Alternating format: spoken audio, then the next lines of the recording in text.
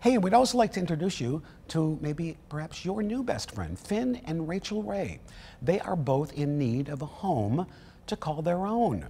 So they're both about a year old. Finn loves to play, and once they get the energy out and just loves to snuggle with his family, and Rachael Ray, like her namesake, has a big personality. She also has lived with cats before and could use another home with another animal. Both Finn and Rachael Ray need forever homes. They take a little time to warm up, but if you open up your heart, maybe they'll become your new best friend. They're both available right now at the Humane Society of West Michigan.